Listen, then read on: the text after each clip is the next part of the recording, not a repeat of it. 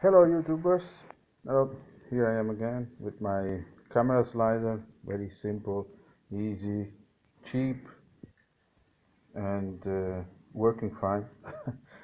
um, well, I still can make it better, of course. I ordered some stepper motors and some belts with nice pulleys, and I will do that again. But for now, just with a simple old servo that was not working anymore, I took it apart and modified it to make it do endless turns.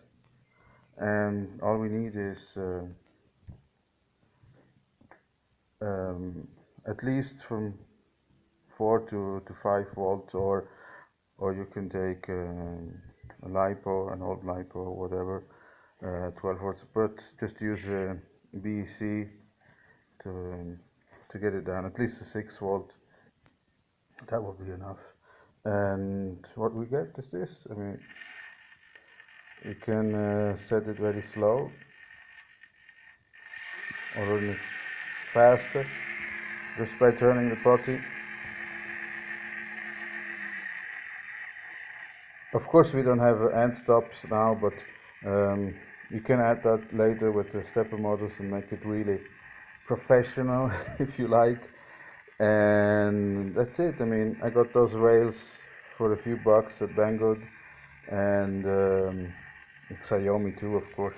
And that's it. A little bit of MDF, some patience, drilling some holes, press fitting it in, and that's it. Of course, I'm also using linear bearings, and yeah, looks to work fine. So you got your a little bit noisy but cool camera slide. Okay. Let me know if you have any questions or whatever comments. Write it down below, and if you want to know more about it. But it's really nothing to it. It's really simple. Just scrap MDF, 2 rails, a few bucks. I don't remember exactly how much. Two matching liner bearings, and that's it. A couple of zip ties, and you can go and make your professional sliding camera shots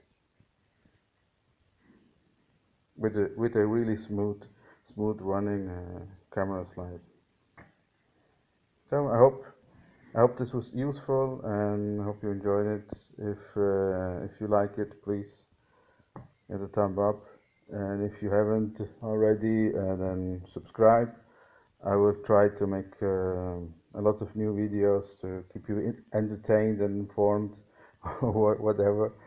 And yeah, until then, stay classy, make something.